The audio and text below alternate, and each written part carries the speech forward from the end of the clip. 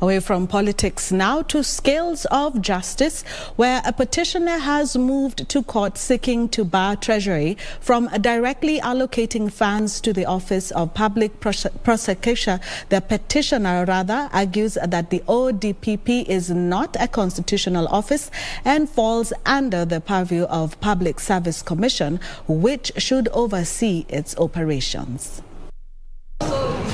Through his lawyers, Frederick Bikeri has filed the petition, saying the Office of the Director of Public Prosecutions has already received an award of excellence from Financial Management Institute of Certified Public Accounts and Capital Market Authority, contrary to the provisions of the law. He claims the office is not independent and wants it restrained from advertising recruitment of staff who include state councils, as the same is a preserve for Public Service Commission. We want the Office of the ODPP to be compelled by an order of mandamus to return forthwith the awards or the illegal awards that they have since received in the pretense that they are an independent office or a constitutional commission.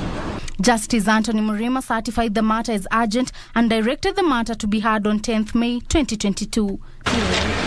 Meanwhile, 3 people linked to the murder of Jomo Kenyatta University of Science and Technology student on Tuesday morning have been detained for 14 more days to allow the police complete investigations. This is after the investigating officer Peter Kaibiru sought the court to have the 3 detained as investigations continue. Joseph Mushiri, 22, Kefa Moneki and Paul Mbadha, aged 20, are alleged to have stabbed to death Joel Juma, a 4th-year industrial chemistry student. Thika Senior Resident Magistrate Oscar Wanyaga granted the request and ordered that the suspect be held until May the 5th, when they will be produced in court. And finally, the head of technology at Betika, Fred Gitonga, has been released on a 5 million shillings bond or a cash bail of 2 million shillings. On 9th of May, he filed conference on 9th of May in open court. This is after he pleaded not guilty to charges of theft amounting to 11 million shillings. Lynn Chalo for Prime Edition.